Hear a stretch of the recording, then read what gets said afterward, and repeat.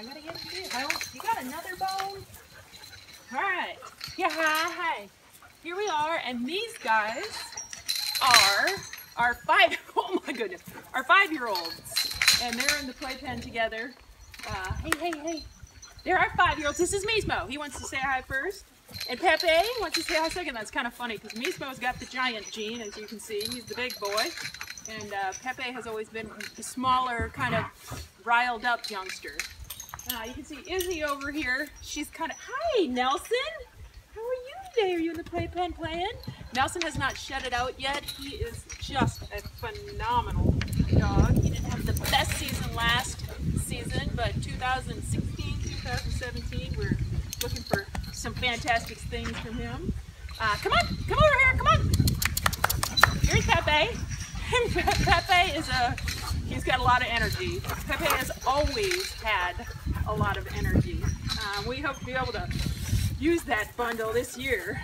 All right, come on, who's next? Hi, Izzy. She doesn't want to leave her bone. She is honestly the queen. Not only just of this litter, but she's becoming a little important in the entire dog yard.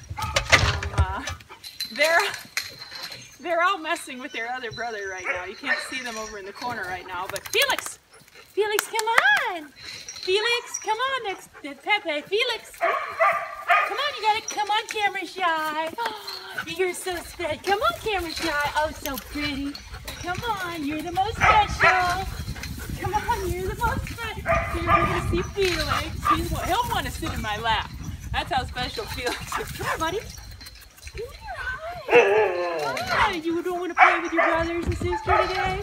Felix is a racy dog. You can see he's kind of a little lighter boned, especially than Mismo. And he's a very sensitive boy. He's super sweet and sensitive, which is why he's hiding over in the corner with a bone instead of out in the middle with all these crazies. He's one of the most crazy. So it's kind of fun to have a playpen where you can put siblings together or dogs that just like to play together. Oftentimes we'll get questions about he just tripped in the hole. That's embarrassing. Oftentimes we'll get questions about how our dogs get along. Hi, sweetheart. Hi. But you know, as you can tell, they all have their own personalities. So if you treat them as individuals, then they'll get along. You just have to watch, you know, their manners and their interaction with each other. Anyway, these are the 5-year-olds. We're gonna see how good the season goes, right, buddy? You're all worked up now. Hi, Mismo. You can see how big he is. Oh my goodness. Anyway, there you go. Good dogs.